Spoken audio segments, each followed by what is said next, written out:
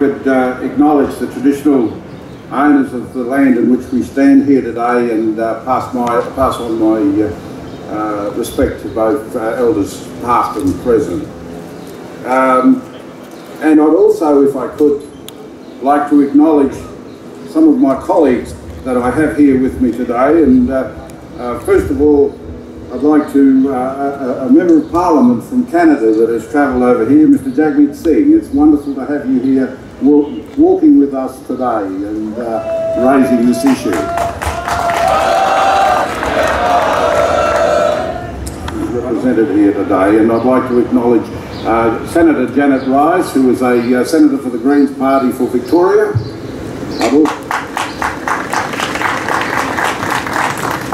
And I'd also like to acknowledge Rob Mitchell, the Labor member for McEwen, and he's represented here by Adam Mara, and thank you very much for that representation. So you have three of the three political parties representing the Federal Parliament of Australia that are represented here today at this very, very important event.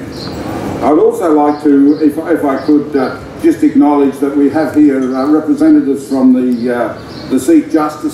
Sikhs for Justice for the United States, so we have representatives there, which makes it truly an international event.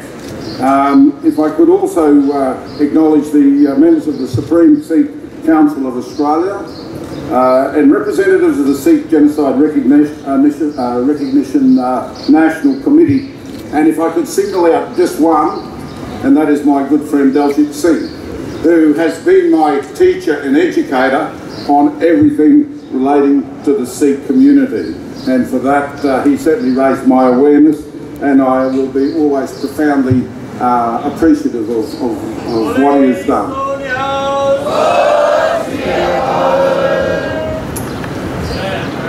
Whenever I have the opportunity of addressing the Sikh community, one of the first things that comes to mind is a gentleman by the name of Raphael Lemkin, who back in 1944 actually termed the phrase genocide after seeing the horror of the Holocaust in Nazi-occupied Europe. And he defined it by saying that genocide, and this is his definition, is intended to signify a coordinated plan of different actions aiming at the destruction of essential foundations of the life of national groups, with the aim of annihilating those groups themselves. The objectives of such a plan would be the disintegration of the political and social institutions of culture, language, national feelings, religion, and the economic existence of national groups, and the destruction of the personal security, liberty, health, dignity, and even the lives of individuals belonging to such a group. Thanks to Lemkin's successful campaigning in 1948, the UN General Assembly defined genocide as a crime for the first time. It's certainly a blight on humankind that, despite there being a universal understanding of what genocide is, these atrocious acts have not stopped. Can I say that what is important in acknowledging genocide, it is important that wherever we see such an act, that we acknowledge it.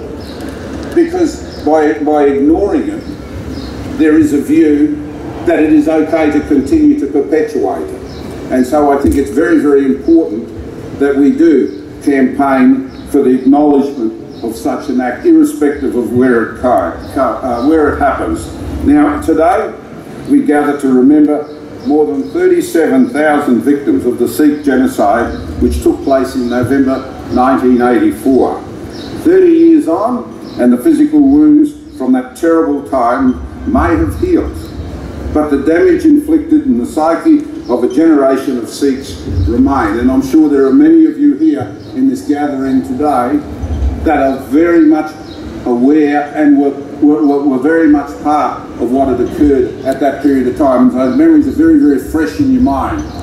And I know in my community in far north Queensland, there are quite a number of people up there that were present when these acts had occurred, and of course they are indelibly etched into their minds, and of course they carry those scars for the rest of their lives. I've now been involved in this cause for several years now, and as I said earlier, all thanks to my good friend Diljit Singh. And as I say, I greatly appreciate the education that I received from him, and in receiving that education and meeting many of your fine leaders over a number of years, I've certainly become very, very committed to continuing to be a voice in the National Parliament to make sure that we get this recognition occurring.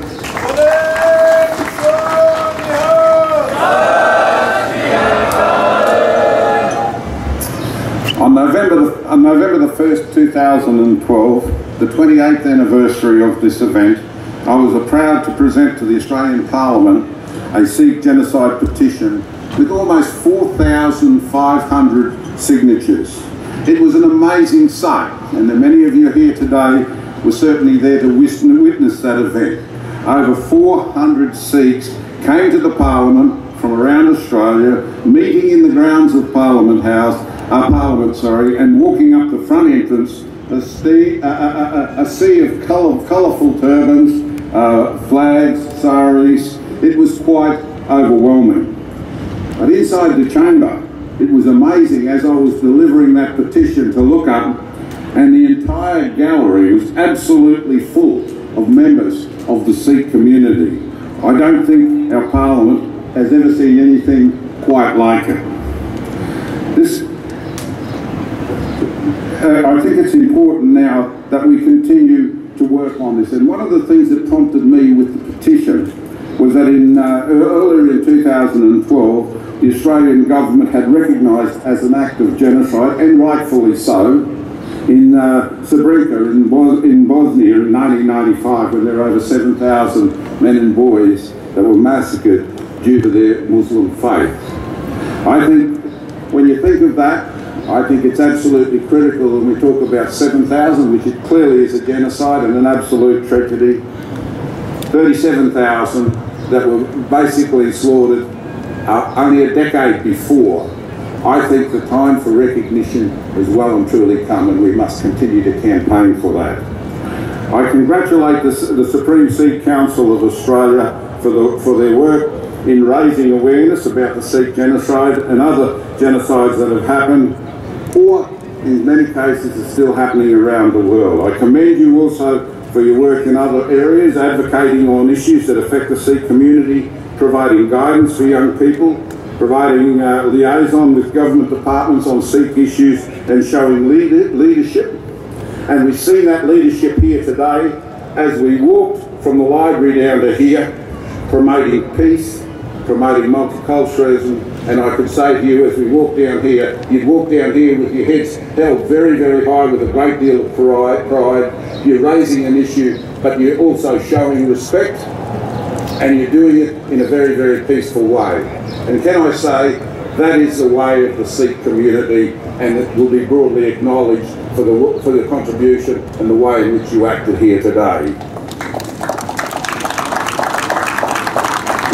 In closing, can I say, I've absolutely pledged my support to continue working with your community on achieving recognition of the Sikh genocide in the Australian Parliament. I thank you very, very much indeed for inviting me to participate in this event today.